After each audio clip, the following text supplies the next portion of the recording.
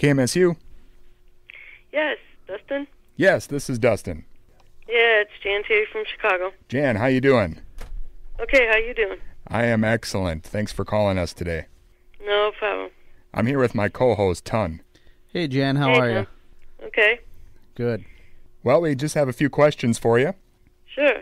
Okay, well, we'll ask you first. When did you realize that you wanted to be a musician? Oh, probably when I was like 5 years old after I seen the Beatles and probably back when I was a kid. I wanted to do that, make people happy.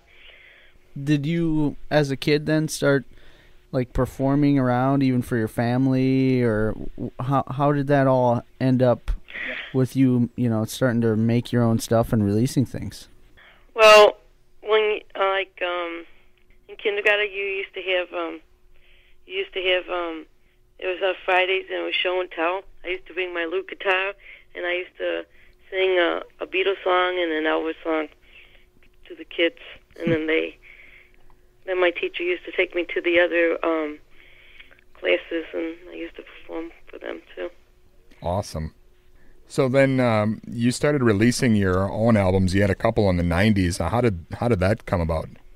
Well, I was going as a songwriter and for the first album, but some record companies wanted to see what else you could write.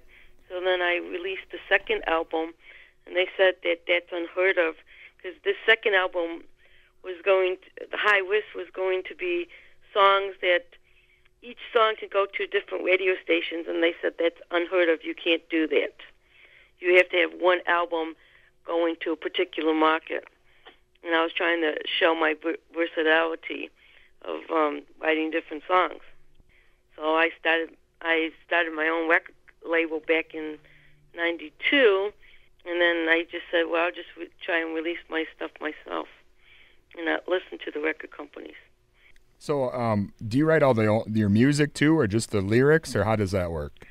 I write the lyrics, and I'm not that good at the music, but I have the music in my head, and then I can play a little bit of guitar, but I'm not a guitar player. So then I just kind of I used to tell my engineer Jerry how I wanted the music to go, and he kind of transported it for me. Okay. And then how did you? Was it just kind of natural progression to start making the music videos and stuff? Well, that's another thing. The record labels claim that you need to put music videos out, and I hooked up with Mike, and I just started cranking up the music videos. Because I went to Columbia College, so I had film and TV production behind me, so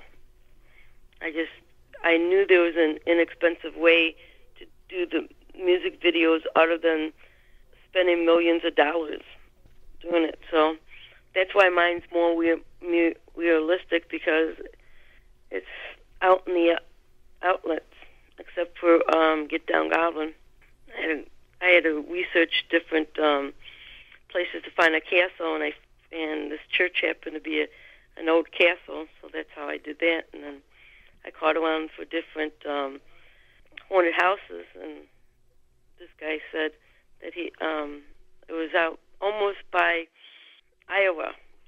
And I went in the limo the whole day, and I dragged everybody with me, and I drove in the limo all over the place. Awesome. Would you say that was your favorite then, Get Down Goblin? Or? Yeah, because it was, I would most likely say yes, Get Down Goblin. Plus, too,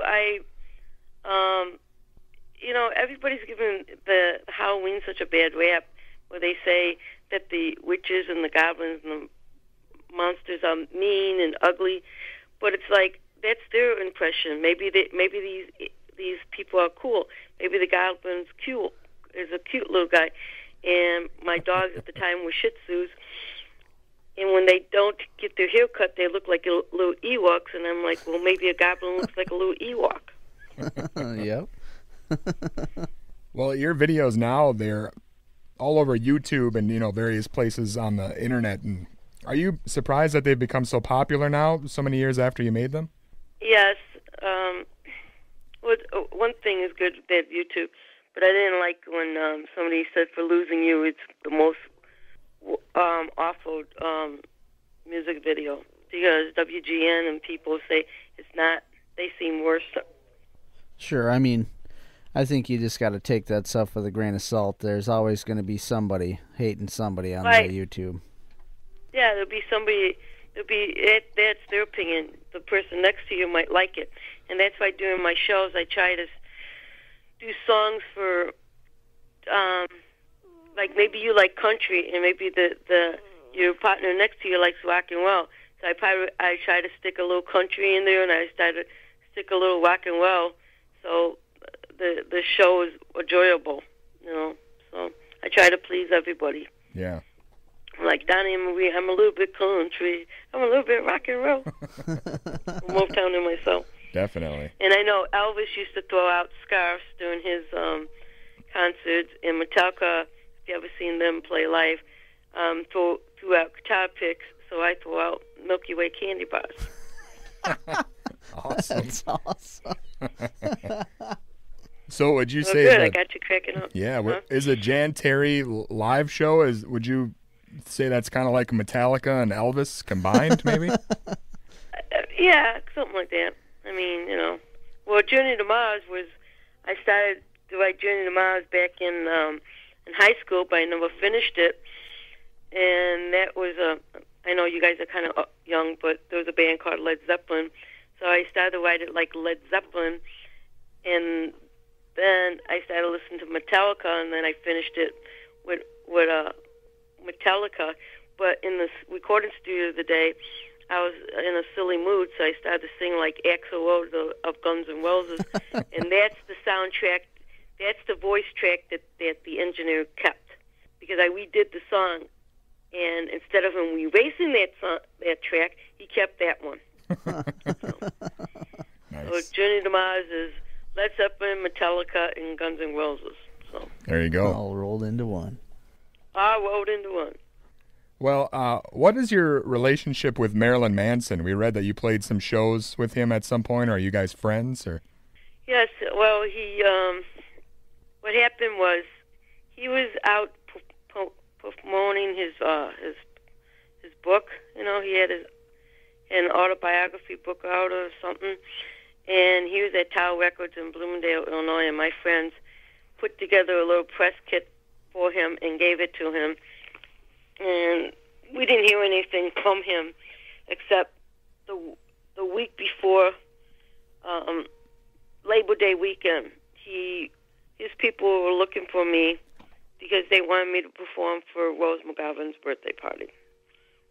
I was his surprise for her. okay. And then I did a good job, and I guess he liked it. And I was already going to be a guest at his concert when he performed in October at the Uruguayan Ballroom. But 2 days before, Tony called me and he says, Manson wants you to do him a favor. Will you open for him? And I'm like, sure. So Yeah, that's quite the opportunity, I'm sure, to get on the bigger I know stages. they said that the band's killed to do that. They try to booking agents try to offer them money, and they were like, where did this kid come from? And then I'm also in his he's got a documentary called God's Not in the TV. Okay. It came out back in like 98, 99, and I'm with them. I've got a little piece in that with him. So Cool. yeah, and then I performed a couple of times. When he was done performing, he'll for him to unwind, and I'll perform for him. So. Well, is it true there's a documentary about you that they're making now? I thought we read that somewhere. Yes. My filmmaker Darren is him and his wife started it back in the 90s and they never finished it, so now he wants to finish it. Same as too is he's hoping next year it'll be ready for that some kind of a music fest in Austin, Texas. He's trying to get it ready for next year for that. Same time, he's helping me do my autobiography book. So that should be coming out next year, too. Wow. So it sounds like you got a lot of projects in the works. Yes, and I just came across my 2 children's book, and I'm trying to get those released. So Cool, staying busy. Yep, and to get the 3rd album released. So tell us a little bit about that. You have a new album come out next. Is it next year? Or?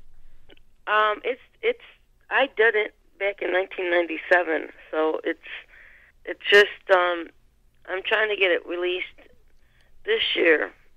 You know, if I might have to just put it on iTunes until I can get the money financed to get it printed up in the CDs, because I know how I want it. Okay. And the studios down in Nashville are completely different than the ones here in Chicago. People down there are a little bit more laid back, and they have more of that country feel. So that's what the 3rd album has, more of that country feel. I did it at Soundstage in Nashville. It's one of the best recording studios down there. Yeah, wow. So the whole 3rd album is mostly a country album.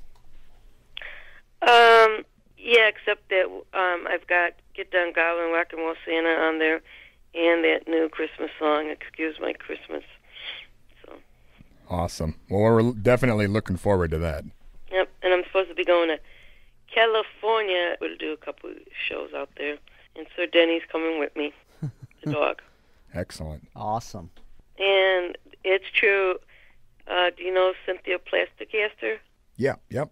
Okay, well, it's true. She is going to do put my boobs in her art collection. Well, I just talked to her. She's going to do it sometime this month in September. Awesome. So will we be able to purchase molds maybe, or is this just a one-time thing? This is a one-time thing. Okay.